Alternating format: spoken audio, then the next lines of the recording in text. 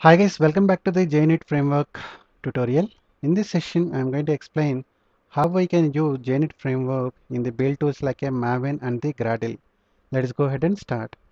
So I've opened my Eclipse. Let us create a Maven project first.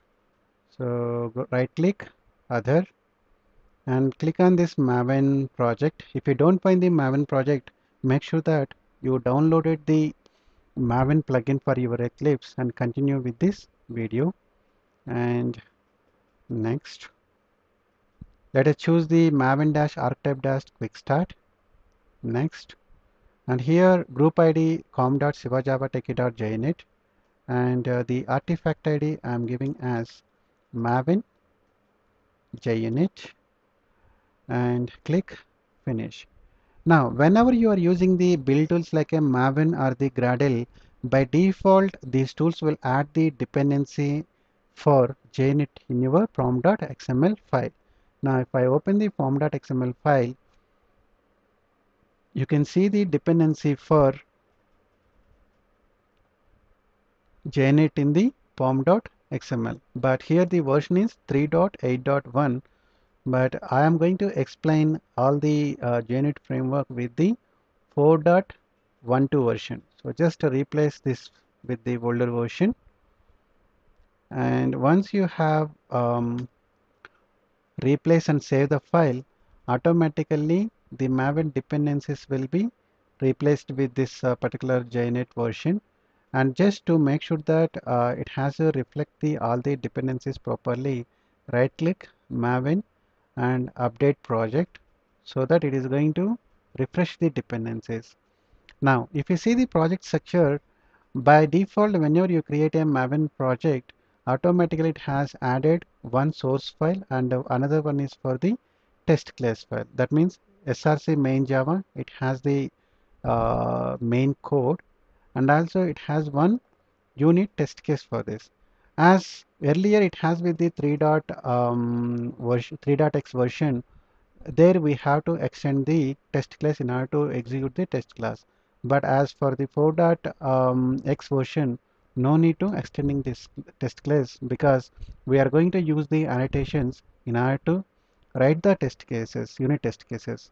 So just to remove all this unwanted stuff, and we are going to write a one basic test case, public void basic test, and let us put this one as system.out.println first test case in Maven project. This is my earlier one, just I am going to clear it. Okay, let me save this file, and we need to annotate it this one with the @test, and let me remove this old import statements. Those are no longer used for us. Instead of that, we need to import from the arc.jnet. So that's all about how we can write a basic test case and we can execute, right click, run as JUnit, okay, test. So now whenever you execute this test case, automatically the test case has been completely successful and first test case in Maven project. So this is how we are going to execute the unit test cases from the Eclipse. As we are using this build tools like a Maven, by using the Maven commands also, we can able to execute the test cases available in this particular Maven project. In order to do that, what we need to do is just to copy this particular uh, JUnit, this particular path for this particular project, open the command prompt and navigate to this particular project, and then what we need to do is we can execute the command mvn test. What this command is going to do is it will identify the all the test cases available in this particular project and it will execute it. That is the one of the beauty of include adding the added in the whenever you are using the build tools. And also this is going to be very much helpful if you are integrating this one with the Jenkins like a continuous integration tool, because the Jenkins automatically runs these test cases and based on the results it can pass or failure your builds. Okay, so that is the beauty of the build tools when you use. Now it has all the compiled, everything happened. Now it has started the executing the tests. So once it execute the test, it will identify how many tests it has executed and how many failures, how many error out, everything it is going to be giving you the report. Now let us consider if you go to this particular path, that means where we have the Maven project, then in the target you will have the unit test cases classes, and also you will see the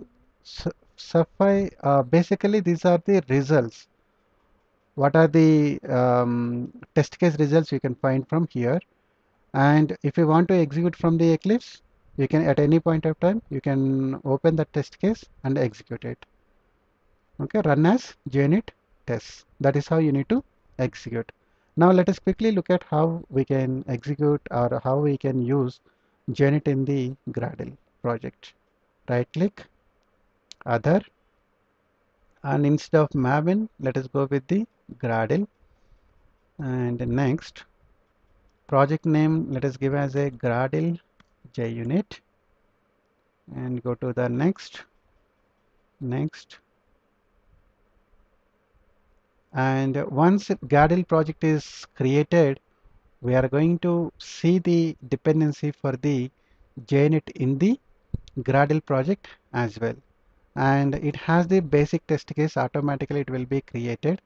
I just want to show you like how you can use the Gradle, how you can use JUnit in the Gradle project as well.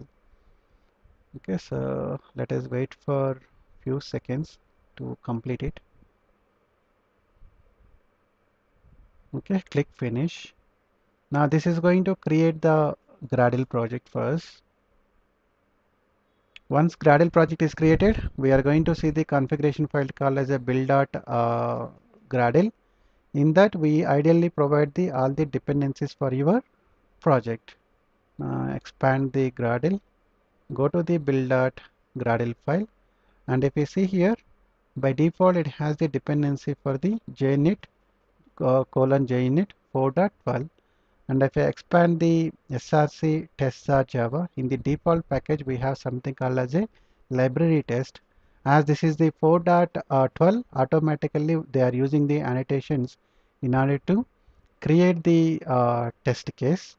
And library, this is the in the src folder we have the default one class it has created by the Gradle, and for that they have written the some test case. Now let us go ahead and run this project, sorry, run this JUnit test. Then we can see the output as assert is true, right? So it is going to give us the success message it has provided.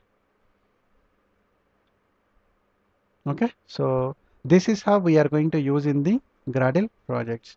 Now, for example, if you want to use the same thing in the Gradle, here also what you can do is Gradle test. Sorry, the project has to give in the different path now. Now right click on this particular project, properties, and go to this particular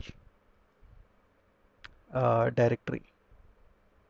Now let us go ahead and open the new command prompt and Gradle.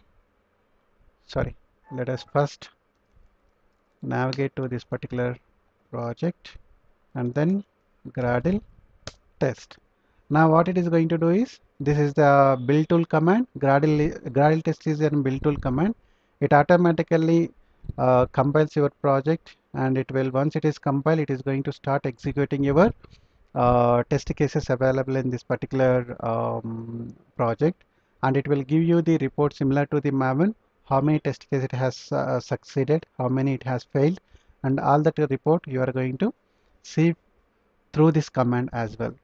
So that is how pretty much how you can use the build, how you can use Joint framework as part of the build tools. So it takes a few seconds. In the meantime, I'd like to add one point here. For example, if you don't install the Maven or the Gradle in your project in your local computer, then these commands will not work. So make sure that You install the Maven by downloading from this particular website, and similarly for the Gradle, go to this particular website and download the latest distribution, and that will actually once you install it, you can able to execute the Maven or the Gradle command from your command line. So it is going to take the few seconds, as this is the first time it is running the project. It is going to take a few seconds to build and to compile, and then to execute the test cases. It takes a few seconds. Okay, so it is building the classes, and then it is test cases it has created, and then it is executing the test cases.